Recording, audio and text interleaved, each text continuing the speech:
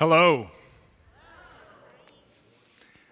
This morning we're going to be in Revelation 2, not Revelations 2, but Revelation 2. So please open your Bibles to Revelation 2. Last week we started in on the Revelation, and we left off at this picture of Jesus. This picture that, as Pastor Chantal looked up online, many have depicted it as terrifying and glorious. But my hope is today that as we enter into a section of the Revelation where this Jesus, if you look down at the text you've just opened to, because we've all opened to it, you'll see red letters. And this is the way the churches are to interact with that picture of Jesus. And Jesus changes that picture from terrifying to intimate. But before we read, let's pray.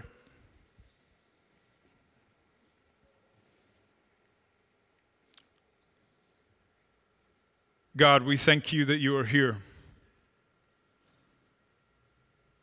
God, we need you now.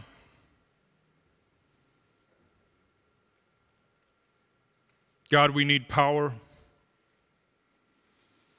We need Holy Spirit power to take what might just rest on our minds, and would you draw it deeper into our hearts, that you may start something here today, that we wouldn't just know the truth, but we would experience it so that we may keep it. God, and we know that, Jesus, you said in your word that when we keep your word, you and the Father come and make a home with us. My prayer is we would walk out of here desiring nothing more than that. So would you come and do work in this place? Minister to us through the truth of your word and the power of your Spirit. In Jesus' name, amen. So in Revelation 2, Jesus starts off talking to Ephesus. And remember, as we read these words, we're going to cover 4 churches today, but there were 7 in total, and that number represents completion. This is the complete church. This is a message to them then and to us now.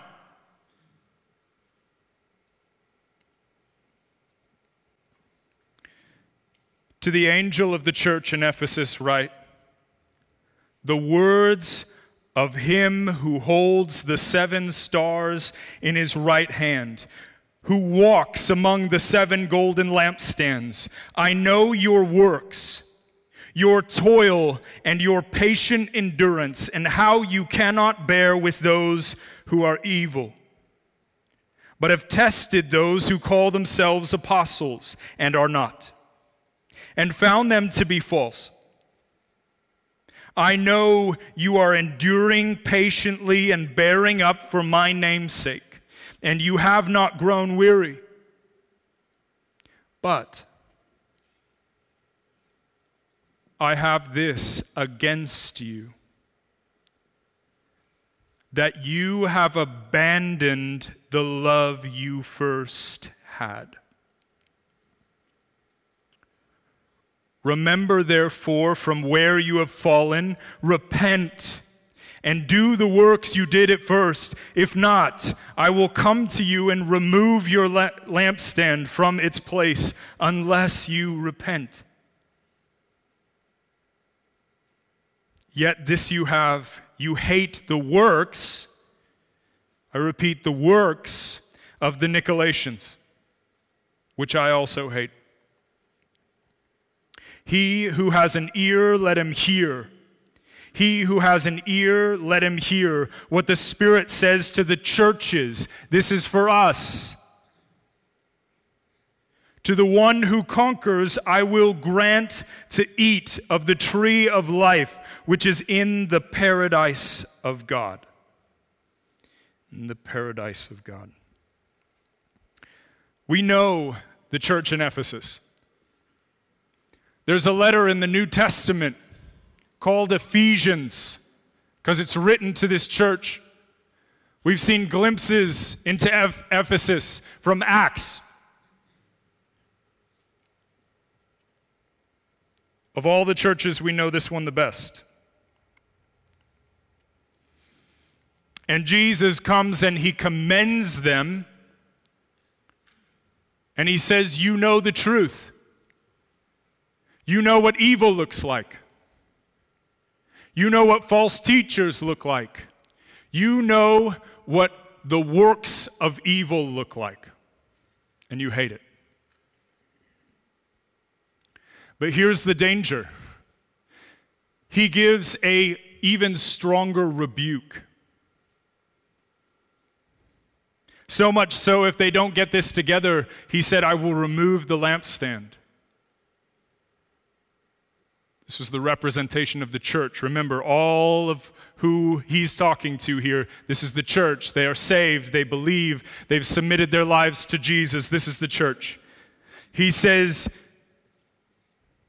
you have abandoned, not lost, but abandoned the love you had at first.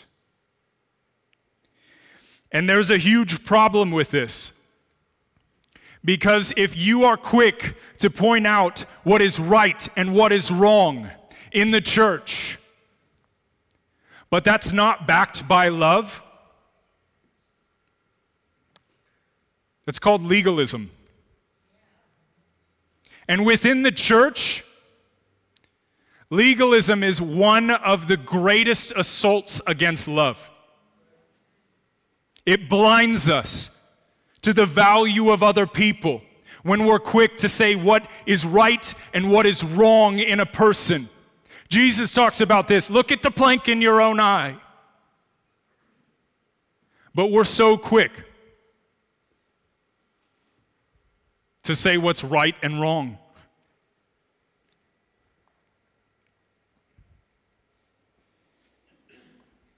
So how do we reclaim this love? How does Ephesus reclaim this love? Well, first we need to know what love is. What is true love? Because the world will give you a very different definition than the Bible will give you. The clearest definition we see in Scripture is Jesus himself, but another very clear definition is in 1 Corinthians 13. Maybe you've heard it. Preceding this definition, we see the danger of ministry without love, the very thing Ephesus is struggling with. In 1 Corinthians 13, verse 1, it says this, if I speak in the tongues of men and of angels, but have not love, I am a noisy gong or a clanging cymbal. And if I have prophetic powers and understand all mysteries and all knowledge, and if I have all faith, so as to remove mountains, but have not love, I am nothing. If I give away all I have and I deliver up my body to be burned, but have not love, I gain nothing. And here's the definition of love in verse 4. It says, love is patient and kind. Love does not envy or boast. It is not arrogant or rude. It does not insist on its own way. It is not irritable or resentful. It does not rejoice in wrongdoing, but rejoices with the truth. Love bears all things, believes all things, hopes all things, and endures all things. Maybe you've heard this before, and somebody has read it to you, or you've read it yourself and envisioned yourself running through a field of daisies. That's not this love. This love is hard. This love takes time to bear all things. When somebody is doing something wrong, you get underneath them. You support them. You bear it with them. To believe all things is to believe that there's hope. Hope's all things. You believe that this person is valuable, that they're made in the image of God. You don't just dismiss them because they're wrong. And you hope. You hope. We don't give up. And you endure. This kind of love is hard. And as I read it to you now, it pierces. Because I don't meet this standard of love. I don't have the ability to without help. So this is looking pretty bleak for Ephesus. How do you enter into this love?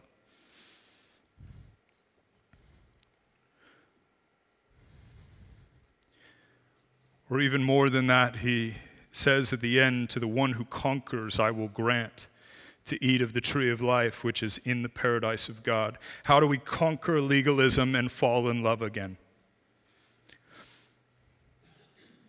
Well, as with all these churches, the answer is in the picture of Jesus.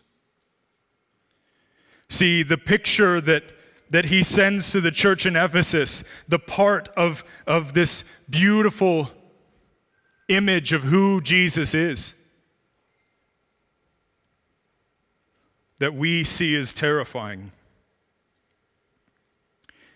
is the words of him who holds the 7 stars in his right hand, who walks among the 7 golden lampstands. The 7 stars in his right hand are the messengers of the churches. Some would translate that as the pastors, those who step into ministry, those who have the APES giftings, which many of you have. You just don't know it yet.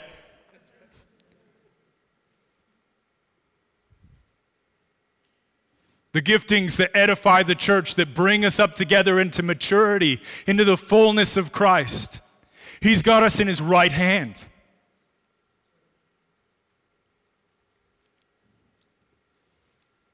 And these 7 golden lampstands, which represent the churches, he's walking among them. This goes back to John 1. In the beginning was the Word, and the Word was with God, and the Word was God. And then the Word comes and dwells among us. God with us, Emmanuel.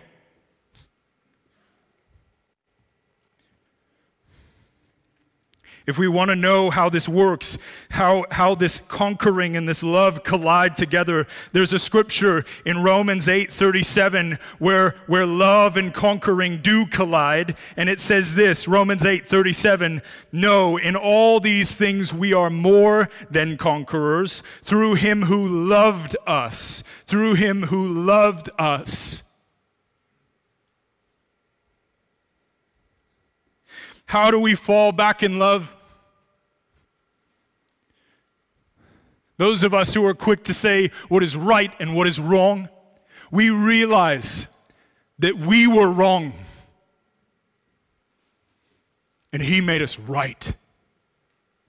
He laid down his life to make us right in his sight.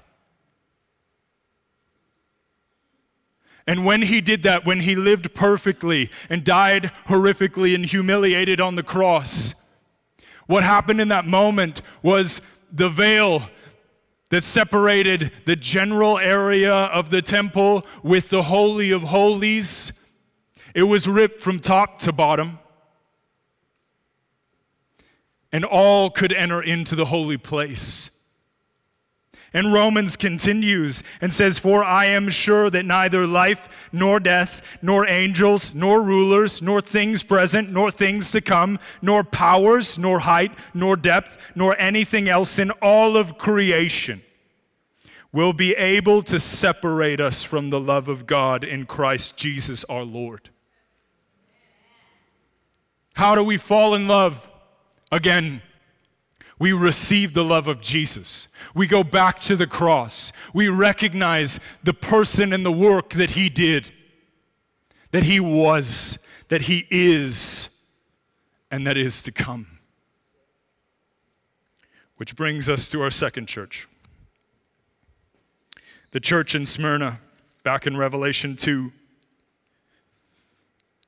It says, "And to the angel of the church in Smyrna,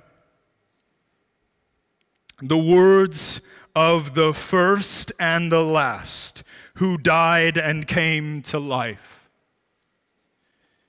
He goes on to commend this church. No rebuke, because this church is enduring great tribulation, and he says, guess what? It's gonna get worse.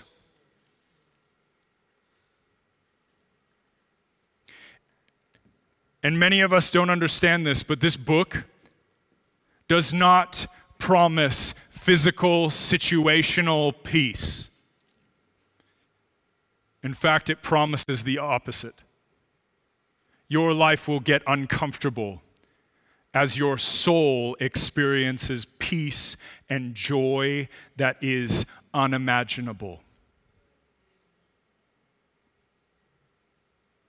It's not if you experience tribulation, it's when.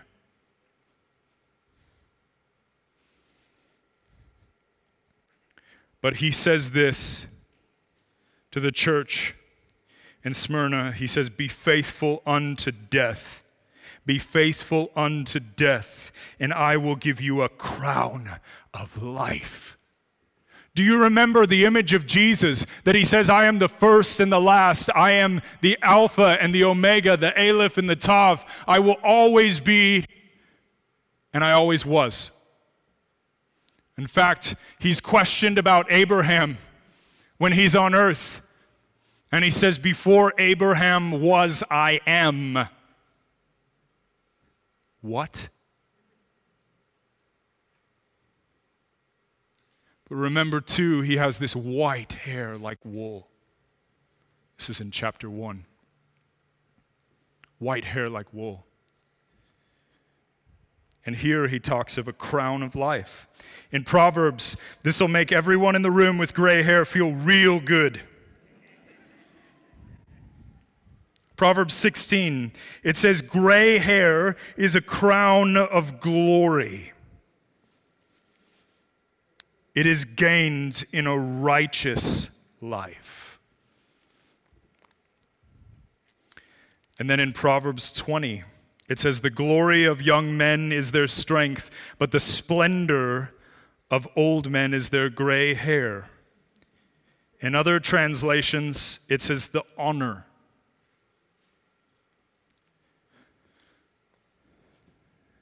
I'm not discrediting some of your crowns of glory. But none of us have lived a righteous life. So Jesus says, in the face of this hurricane-like season, don't worry, because I give you the crown of life, because I earned it. He is the only one who lived a righteous life. He lived perfectly, died horrifically and humiliated on the cross, and he rose from the grave being the first in the resurrection. And he says, "Be faithful unto death, and I will give you the crown of life." I love this. He goes on to say, "He who has an ear, let him hear." That means listen up, church. Let him hear what the Spirit says to the churches. The one who conquers will not be hurt by the second death. We'll talk about this a little later, but he's talking about the perishable and the imperishable. He's saying this crown ushers you into eternity. And he's the only one who can give it to you. Because he's the one who was and is to come. Do you see how this picture of Jesus is morphing from terribly glorious, terrifyingly glorious, to intimate?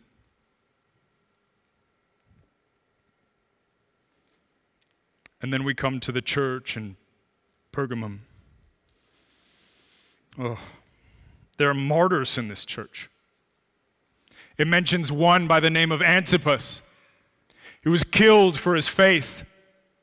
There are martyrs in this church. It's such a faithful church.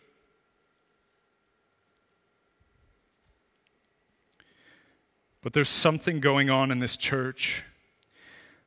There's a teaching of Balaam, who's teaching Balak to put a stumbling block before the sons of Israel. I don't know what that teaching is, but what it's doing is it's getting the church to eat food sacrificed to idols, idol worship, and for them to practice sexual immorality. This church is so faithful, but the teaching of the world is coming in, and their identity is shifting to children of God, the holy people, to worshipers of idols and the sexually immoral. It's changing their identity. And this goes on today. As we just consume, the world gives us our identity.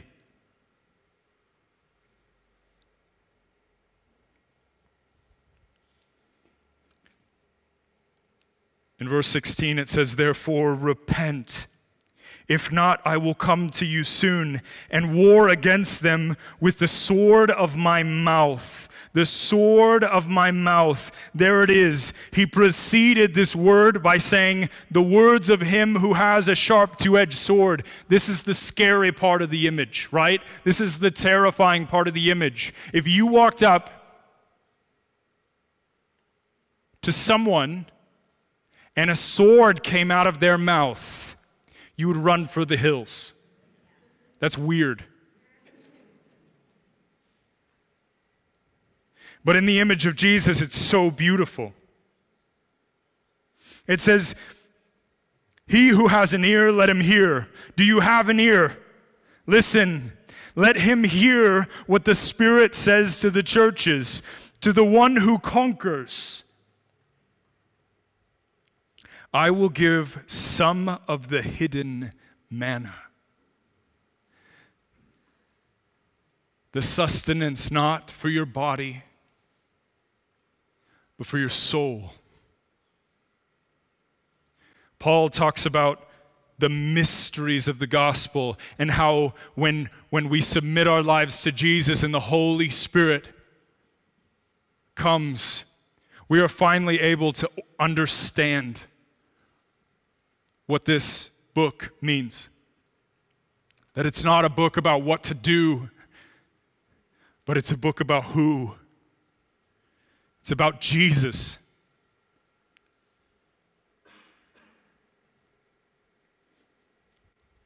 And he says, I will give him a white stone with a new name on the stone that no one knows except the one who receives it. This is weird because we don't know what this means. This white stone, when this was written, was used for two things.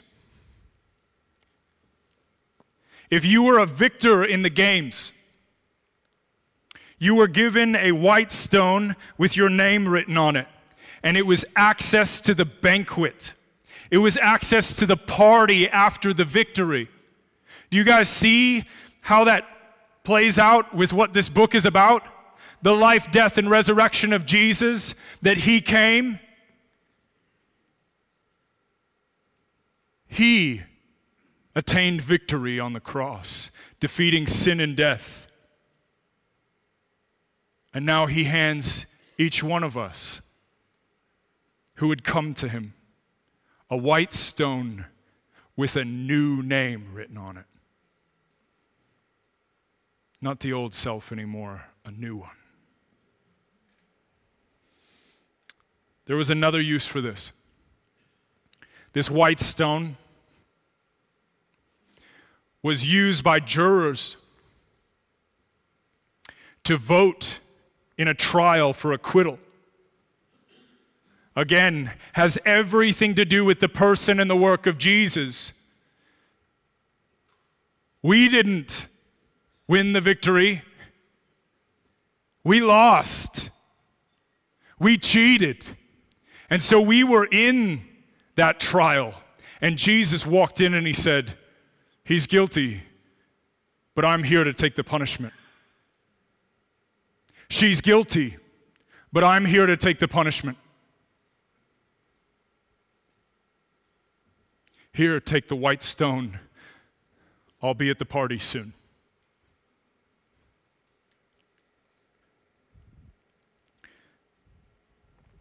These are good promises. But for some of us, we're not receiving the stone because we're too caught up with the teachings of this world.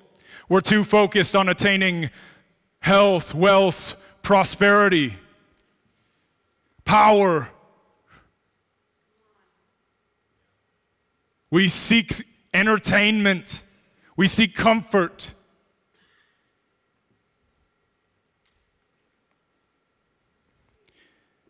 But what's with this sword that comes out of his mouth? Pastor Chantal brought this up again last week. But as we're burdened by the teachings of this world, maybe it's not Balaam and Balak, but it's a different kind of teaching. As we're burdened and we're sorting out what our identity is. In Hebrews 4, verse 11, it says, "Let us therefore strive to enter that rest, so that no one may fall by the same sort of disobedience." In verse 12, it says, "For the word of God is living and active, sharper than any two-edged sword, piercing to the division of soul and of spirit, of joint and of marrow, and discerning the thoughts and intentions of the heart." It cuts through the crap. If we're willing to sit down and receive this sword, it'll cut through all the crud that the world tells you.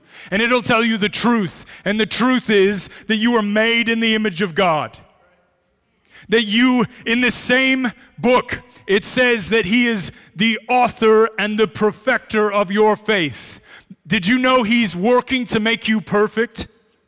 Those of you who would submit to this sword, who would drive it in morning after morning, saying, "God, would you cut away the stuff that you never wanted there, that is piled on?"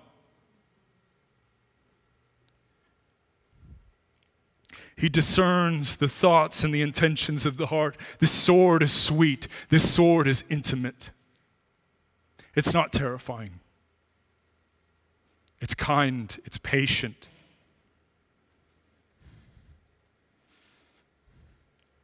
And as we head to the next church, we have to stay here in Hebrews 4 for just one moment. Because in verse 13, right after the description of the sword, that is the word of God, it says, "And no creature is hidden from his sight, but all are naked and exposed to the eyes of him whom we must give account." It draws attention from the sword to Christ's eyes. In the same way, we see Jesus address the church in Thyatira. It says, "And to the angel of the church in Thyatira write the words of the Son of God, who has eyes like a flame of fire, and whose feet are like burnished bronze. says, I know your works, your love and your faith and your service and your patient endurance, and that your latter works exceed the first. That's a really good commendation. They've got what Ephesus didn't. But in verse 20 it says, but I have this against you, that you tolerate that woman Jezebel.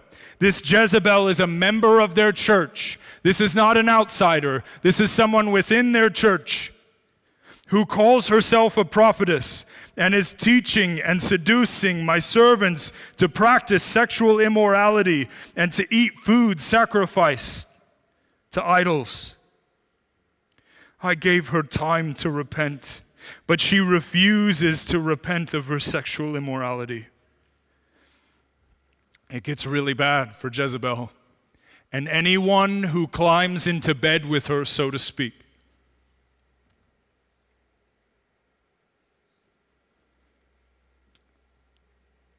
But he says, but to the rest of you in Thyatira who do not hold to this teaching, who have not learned what some call the deep things of Satan. That's a strong charge. To you I say, I do not lay on you any other burden, only hold fast to what you have until I come. The one who conquers, who keeps my works until the end, to him I will give authority over the nations, and he will rule them with an iron rod, and when earthen pots are broken in pieces, even as I myself received authority from my Father, and I will give him the morning star. That's Jesus himself. He who has an ear, let him hear what the Spirit says to the churches. This is a church who has the love, but they're tolerating sin. They're tolerating one in their church who is causing others to stumble, causing others to sin, so much so that they're eating food sacrificed to idols, and they're engaging in sexual immorality. But once again, how do you love someone and not tolerate their sin? The key is in the picture of Jesus. It's in his eyes of fire and his feet of burnished bronze. We see pictures of fire all throughout Scripture. I love the one in Ezekiel 1, where he looks at the throne with this human-like figure on it, and there's fire everywhere and a rainbow, and it just sounds wild.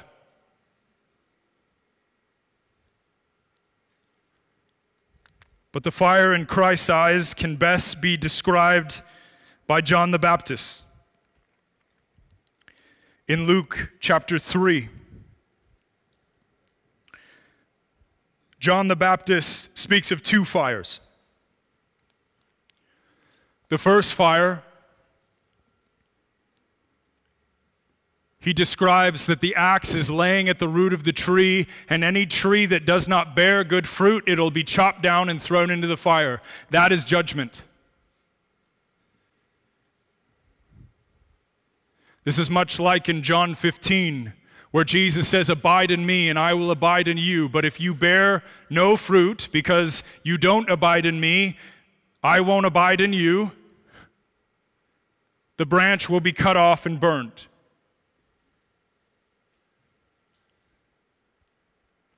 That's judgment.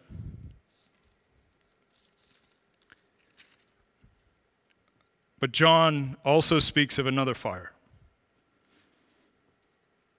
In Luke 3, verse 16, it says, John answered them, saying, I baptize you with water, but he who is mightier than I is coming, the straps of whose sandals I am not worthy to untie. He will baptize you with the Holy Spirit and fire. In his winnowing fork,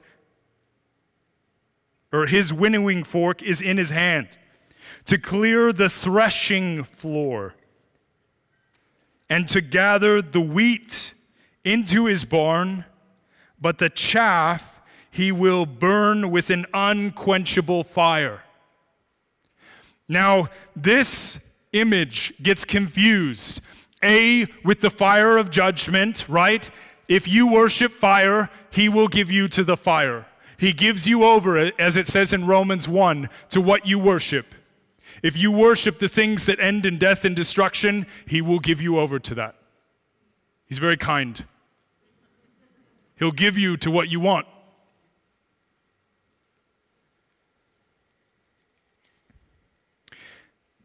And this fire is also confused with tares.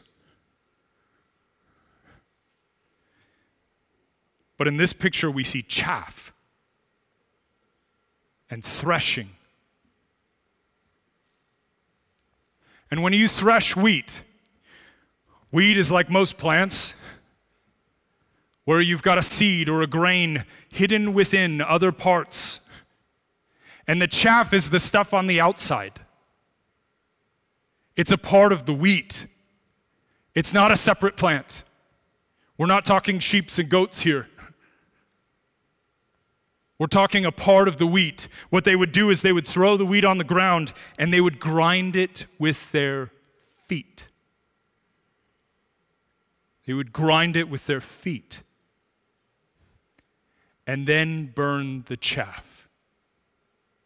Do you see this picture of Jesus with fire in his eyes and his feet? He's separating the perishable from the imperishable. Paul talks about this. He talks about this in 1 Corinthians 15. He says, the old will pass away. The things that are sown will not last, but the things that are raised in glory will. He's talking about the perishable and the imperishable. Also in that book, he talks about a house fire. He says, you got to build your house on the foundation that Jesus laid. And whether you use wood, straw, precious stones, whatever it may be, when the house fire comes, it'll test what the house has been built out of. That this fire is a process. It's a good process. Because I don't know about you, but there's lots of perishable in me that I don't want to stand. And I want Jesus to grind it out of me and burn it off, because I want the imperishable to stand. I want the eternal part of me, the image of God part of me to stay. We see this in Hebrews 12. Talking about the perishable and the imperishable in terms of shaken and unshakable. And we see God as a fire. It says in verse 25 of Hebrews 12, this is the same warning that I think he has given to Jezebel. See that you do not refuse him who is speaking. Don't refuse this threshing process. It's good. May seem scary, but it's good. For if they do not escape when they refuse him who warned them on earth, much less will they escape if we reject him who warns from heaven. At that time his voice shook the earth, but now he has promised, yet once more I will shake not only the earth, but also the heavens. This phrase, yet once more, indicates the removal of things that are shaken. That is, the things that have been made. The physical, the shakeable. In order that the things that cannot be shaken may remain. Chaff from wheat.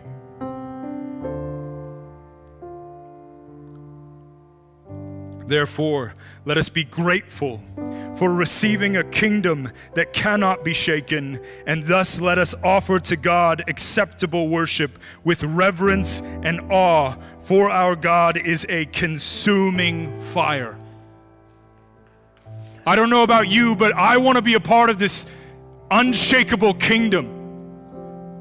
And the summary of this book of Revelation, it's Daniel 7. And it talks about a king who, in the face of 4 monsters, it's wild, go and read it. We'll probably go through it again as we go through this, that apply to every time in history that Jesus is Lord and he's king and he has reign and he has rule. But this kingdom will be given to his holy people.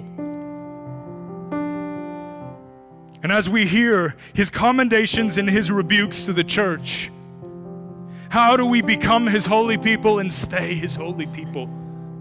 We continue to come to the image of God, not terrifying, but intimate. The image of Jesus that is not terrifying, but intimate. The Jesus who holds the 7 stars in his right hand and he walks amongst the churches. He is not far away. He is God with us. And for those of you who want to get technical and say Jesus ascended into heaven, those of us who lay our lives down and submit our lives to Jesus, it says he sends his spirit inside of us. Can't get any closer than that. And then the Jesus who was and is to come, bestowing crowns of glory on those who are faithful. We are faithful to meet with God, to meet with Jesus day by day, and then to receive the sword that cuts away the crud in our life. And what remains is an identity in him, that we would be perfected and brought into the fullness of him. That sounds so good. And to enter into the threshing process, his fiery eyes and his burnished bronze feet. That he'll grind away what will not last, and I'll burn it.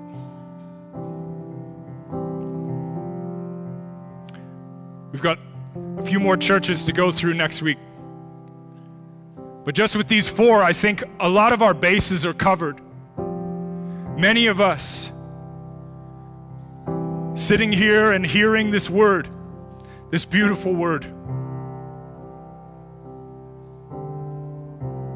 you know, you fall into one of these categories.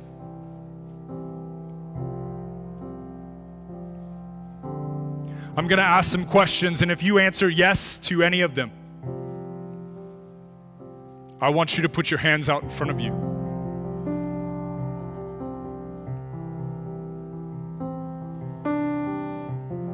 Are you one who is quick to say what is right and what is wrong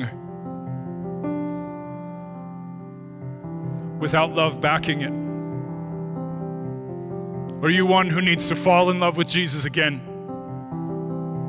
because you've patiently endured, but that love has been abandoned somewhere along the way? Are you one who is facing a season that seems unbearable?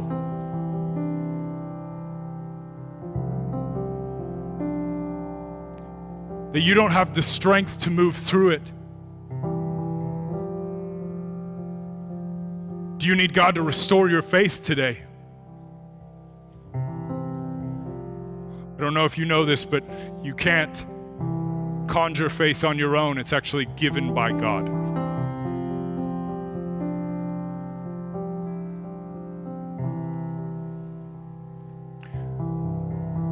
Are you one who's weighed down by the teachings of this world?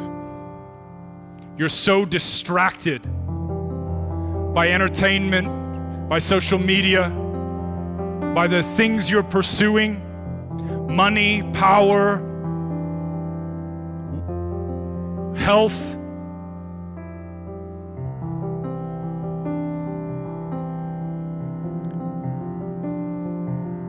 Do you need that sword to come?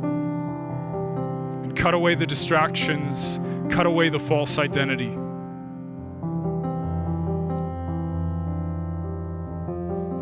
Or are you one who has a big heart?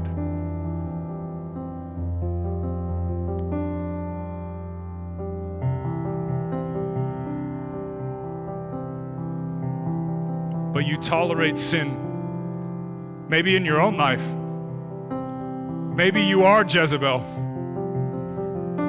Just being honest.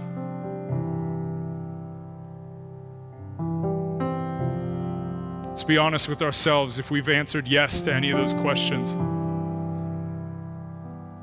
Would you put your hands out in front of you? I'm here with you.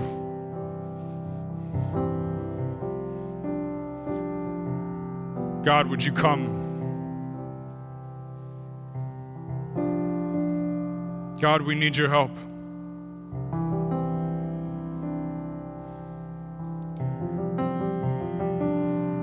Holy Spirit, would you come? And would you remind us of your love for us? Would you bring to mind the power of who you are, Jesus, and the work that you did on the cross?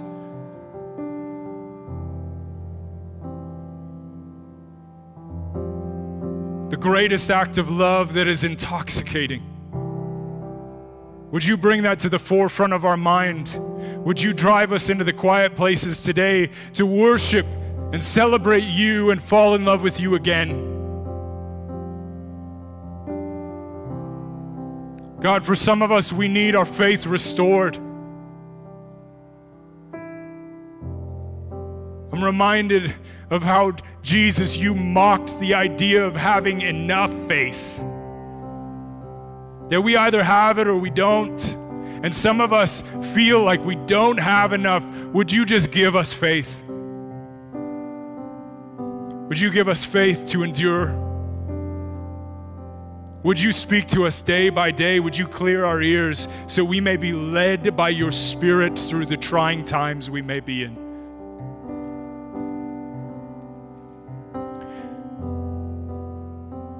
Jesus, I feel burdened by the teachings of this world. It's hard to sort it out.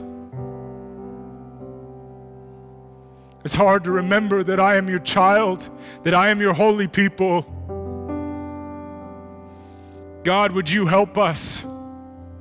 Would you bring the sword of your word, and would you cut away the burdens of this world, that this world would tell us we have to pursue or focus on other things, but you give us the hidden sustenance, that you've already given us the ticket to the banquet.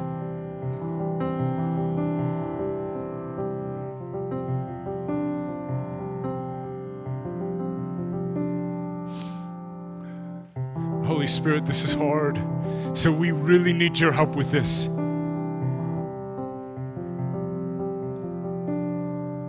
Maybe it's easy for us to point out the people who are doing it wrong. Maybe we have love, but we don't know how to handle the Jezebel in our circle. Maybe we are the Jezebel. If we are, would you open up our ears to hear the truth of who you are? Would you give us the boldness to repent, to undergo the threshing process and have the chaff burned away? But God, for some of us, we can identify a Jezebel in our life and we don't know what to do.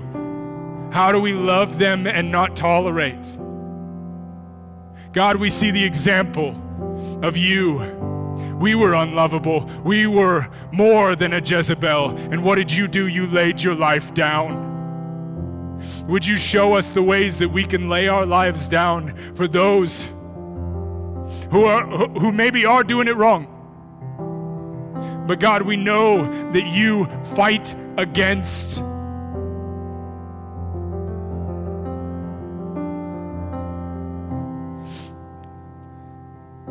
the sin, the debauchery, the things that make you sad to see us walk in. You fought it by laying your life down. Would you show us ways to lay our life down? Would you inspire some in this room who maybe see the wrong in others to invite them over for dinner? To maybe sit down and open up the Word of God together and lovingly walk through it together. To start a friendship. God, we want to look like you. As Jacob said, we want to smell like you.